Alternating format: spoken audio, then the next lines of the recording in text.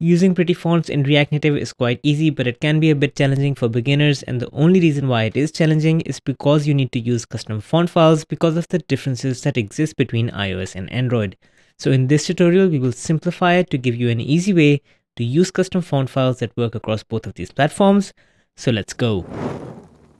Now, if you are like me, you are probably wondering why you need to use custom font files within React Native, and the answer is that while there are a number of fonts that are built into iOS from Apple, when we look at Android, your options are limited to normal, serif, and monospace. So in short, you're going to need your own custom font file if you want to have pretty fonts across both of these platforms, and you can find font files from a lot of places on the internet. A very popular option where you can find free fonts is Google Fonts.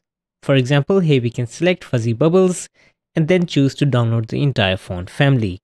Once this file is downloaded, we can extract this zip file and choose the font family that we want to use within our app. Now, once you have a font file, there's only one more thing that you need to be careful of, and that is the font file name needs to match the font family full name. And the reason for that is that Android will use the font file name and iOS will use the family full name. So let's just make them both consistent so we don't have to do any platform specific code.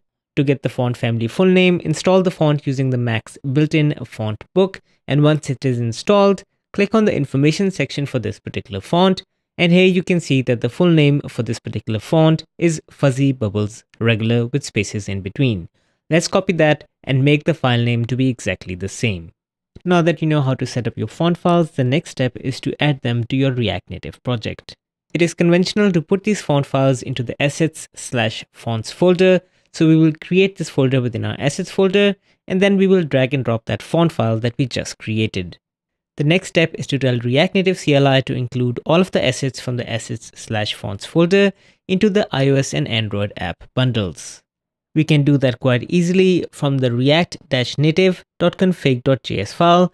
You might already have this file, but I don't have that right now, so I will create that file within this project. And then within this file, I will export the configuration for React Native, and within the configuration, we need to include assets to be everything that exists within the assets/fonts folder.